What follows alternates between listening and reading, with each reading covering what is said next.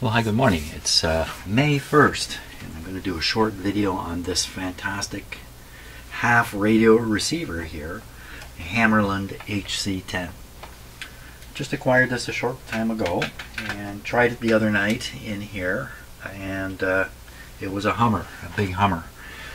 So I've replaced or augmented, I've actually replaced the filter capacitors in the power supply, and I'm going to give it a go here. This is a very interesting radio.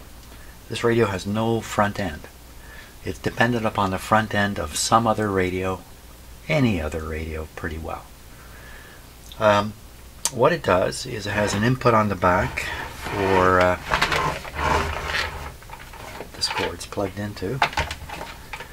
This input would connect to the last IF amplifier in a radio. In some expensive communications receivers, there's actually a terminal on the back which has the IF output on it. So that IF output from the first radio is fed into here. From here it continues through this right to the speaker. So this thing requires the front end of another radio. This will not tune anything antenna wise. So with the IF signal coming in, that's at 455 kilohertz, this has to be tuned very carefully to 455 kilohertz, and the radio itself has to have an IF that's operating at 455 kilohertz. If not, everything has to be tuned up to the exact IF frequency of the radio that you have this connected to. Then this signal comes in here, it's converted down to 90 kilocycles from the 455. It then runs through a series of IF amplifiers. You can see all this stuff here. Runs through a series of IF amplifiers, gets detected, amplified, and sent out to the speaker. I have a speaker connected to this. For the input, since I don't want to fool with that too much, this is all I've got. Just clipped into or plugged into the input to this, and so this is acting a little bit like an antenna. And I have this coil sitting here, and I'm just throwing this on top in hopes a little bit of signal will leak into the wire, and this thing is sensitive enough to react to it. I have my signal generator running back here. You can't see the number, but it's 465 here. Why not 455? Good idea. Let's put it at 455. Okay. So I already know this is actually tuned at 465, but we'll start there. When I tried this last night, it was full of crackles, and I think it was just because the tubes were not set in their socket, so I've been wiggling them around to get them set firmly into their sockets here. It's a little 6AL5 there.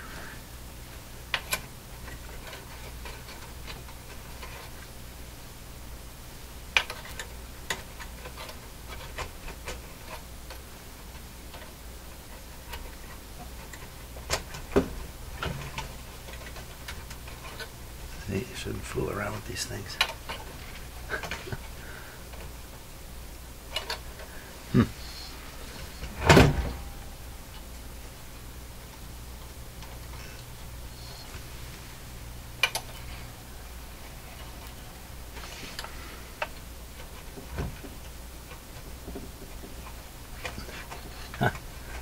There we go. Wow, it's tough to pop back in there. Okay. Let's try it again, and we'll see what happens. So I'll just go over the controls here, and I don't understand these 100% yet. Top corner here is a slot frequency, and so this is a notch filter, or they're calling it a slot. A notch filter, you can move across the signal you're listening to and maybe knock out some heterodyne tone or something of that sort. We're going to leave it up here. This is a setting for AM or CW SSB. Apparently ham guys love this thing because of its the way it works on single sideband. This is a passband tuning. So I believe you can kind of move the tuning into either the upper band or the lower side band. I think that's what that's doing.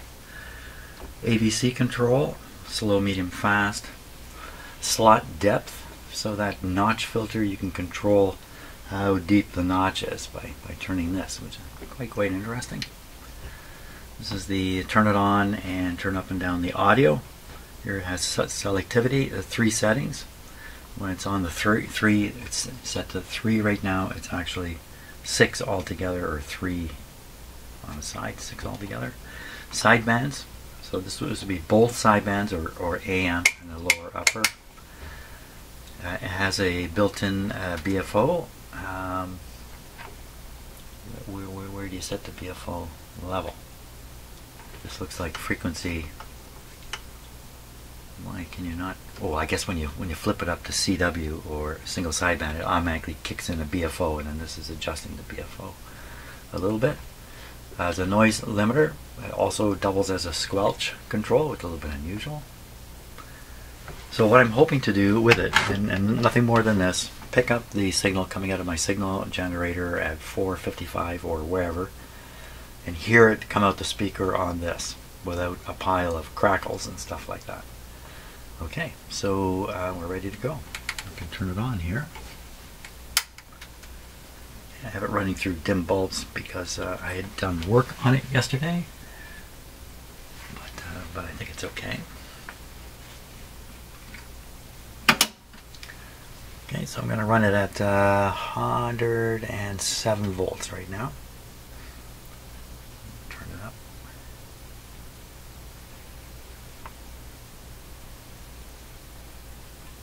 Speaker I have it plugged into is a small one way up on my wall up this way.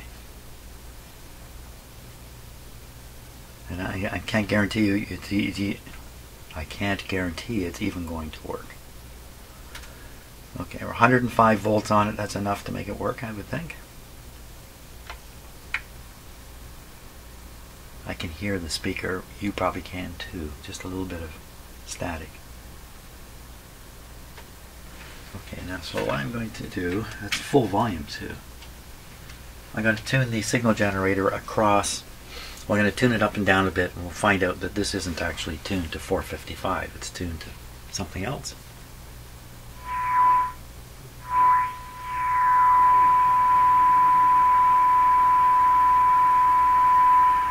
There we are. Now I have to imagine I'm putting in not at all the appropriate signal into this. I'm putting in, well, it's just being picked up by. Oh, it's pretty sensitive. I don't need to even have this near the. It does help if it's near the coil. There we are.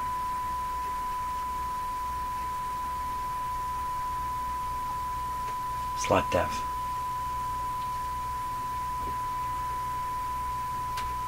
Don't know what I'm expecting here. Okay, you can hear the some dirt in the controls. Passband tuning.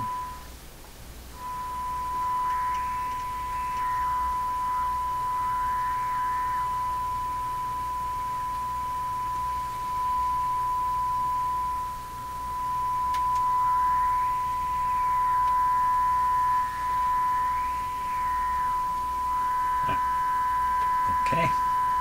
Selectivity.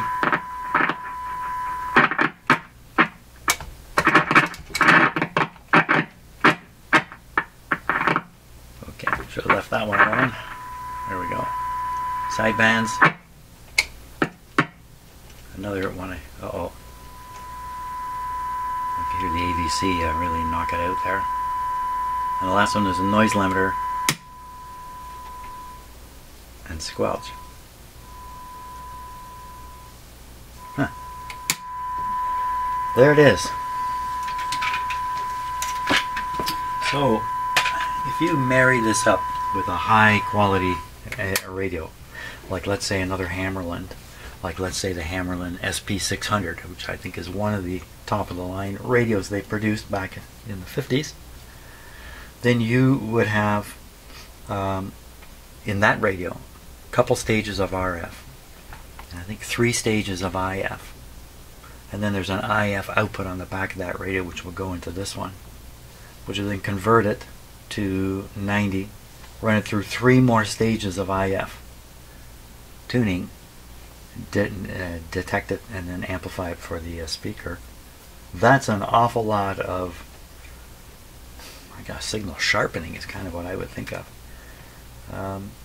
So I think it's a fantastic actor on very narrow band things like Morse code. Morse code, you have very narrow band, so you're excluding all the other nonsense that's in, out in the ether. You're just listening to this little tiny slice where someone's sending you some Morse code. So in that case, you can kind of avoid all the noise that might be out there and focus way in on the signal. Probably do the very same thing with other narrowband transmissions. So looking forward to using it. But that's it for today for here.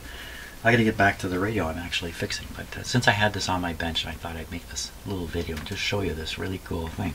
Hammarlund HC-10. I didn't even know it existed. Now I have one. Fantastic. Thanks for watching.